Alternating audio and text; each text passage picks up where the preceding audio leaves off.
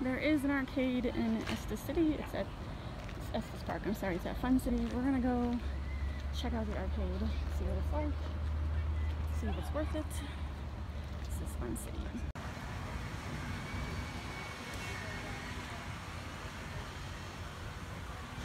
Alright, I got all kinds of stuff, but we are gonna try to find the arcade. It's in that building by the bumper cars. So right here is a huge slide. Not really interested in that. Here's their mini golf.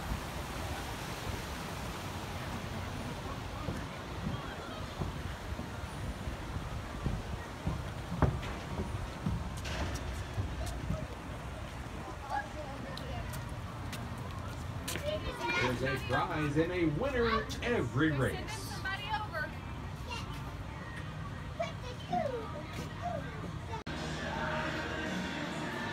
nice that their claw machines are working. This is not it, right? Oh my god, please tell me this is not. Okay, there's one over here. What?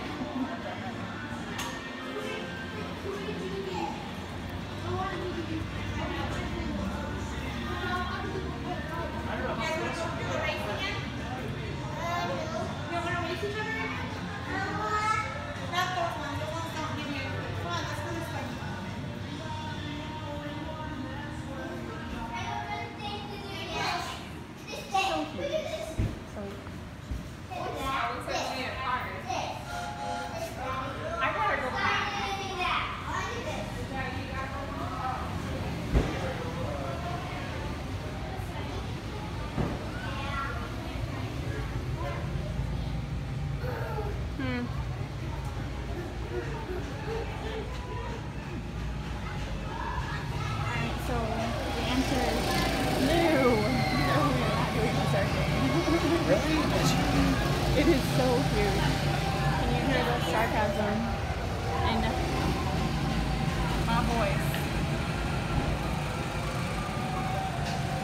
I'll take it. It's just, yeah, not doing it.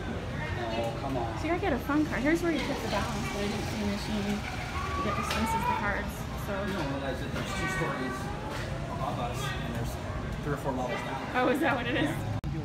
Alright, I'm going to do a review of Fun City even though I didn't do it, if I didn't play any games. It's actually, if you got little kids, it's great. You got bumper cars, you got all kinds of stuff. But the arcade was extremely small, not worth, huh? I'm staying right here. Not worth our time. There's other stuff to do, but I'm sure it's great if you have kids. It's just the arcade was not huge. Not huge like they advertised. And you saw the prize room. I'm gonna take that $20 and I'm gonna go buy some saltwater taffy.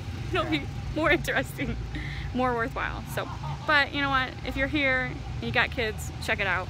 But if you're an adult who loves arcades, don't waste your time.